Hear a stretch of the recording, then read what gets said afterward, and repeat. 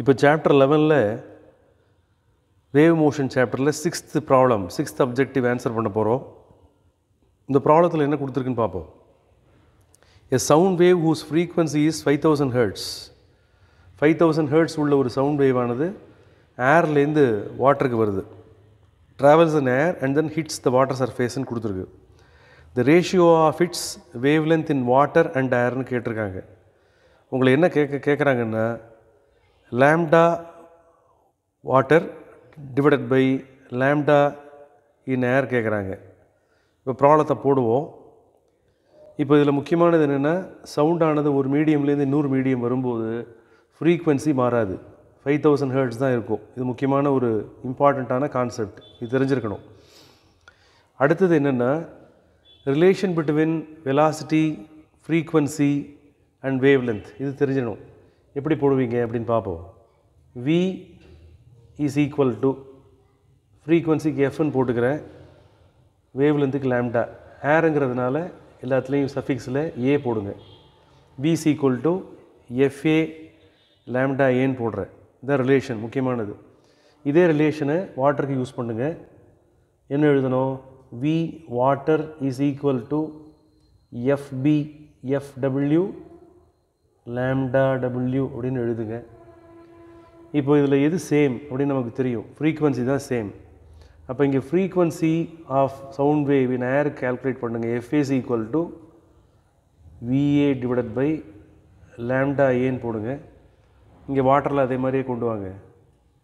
Frequency of sound wave in water is equal to VW divided by lambda டபிள்யூன்னு எழுதுங்க. இது ரெண்டும் equal, frequency மாறாது ஒரு மீடியம்லேருந்து இன்னொரு மீடியம் வரும்போது.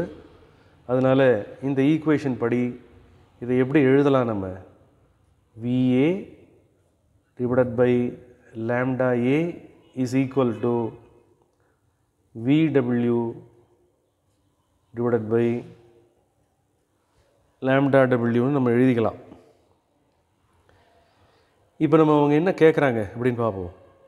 Lambda W divided by lambda ஏ கேட்குறாங்க. Lambda W divided by lambda ஏ தான் கேட்டிருக்கு. அதுபடி ஈக்குவேஷன் நம்ம மாற்றி போட்டோம்னா இதை இங்கே கொண்டு போகணும். இதை இங்கே கொண்டு போய் lambda W divided by lambda ஏ போட்டால் VW டிவைடட் பை VA அப்படின்னு வரும். இந்த ப்ராப்ளத்தில் என்ன ஒரு முக்கியமான விஷயம் என்னென்னா வெலாசிட்டி ஆஃப் சவுண்ட் இன் வாட்டரும் கொடுக்கல, வெலாசிட்டி ஆஃப் சவுண்ட் இன் ஏரும் கொடுக்கல. இது உங்களுக்கு தெரிஞ்சிருக்கணும், தெரிஞ்சிருந்தால் தான் போட முடியும்.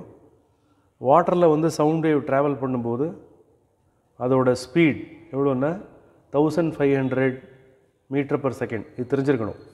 டிவைடட் பை அதே ஏரில் ட்ராவல் பண்ணும்போது உங்கள் புக்கோட வேல்யூ படி 343 m/s. இது ரெண்டும் கேன்சல் ஆகிடும். இதை நீங்கள் கால்குலேட் பண்ணிங்கன்னா ஆன்சர் என்ன வரும் அப்படின்னு சொன்னால் 4.3 வரும். இதுதான் ஆன்சர். 4.3 தான் இதனுடைய ஆன்சர். இது உங்களுக்கு தெரிஞ்சிருக்கணும்.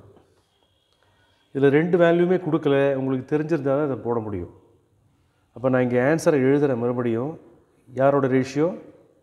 லேம்டா டபிள்யூ, அதாவது wavelength of sound wave in water to the wavelength of sound wave in air. அதோட ஆன்சர் என்னவா இருக்குது? 4.3 இருக்குது. இதுதான் ஆன்சர். இதோட ஆன்சர் பார்த்தீங்கன்னா ஆஸ் பர் த புக் ஏ ஆப்ஷனாக இருக்குது. ஒரு சின்ன ப்ராப்ளம், சிம்பிள் ப்ராப்ளம் வந்தால் போடுங்க. ஓகே.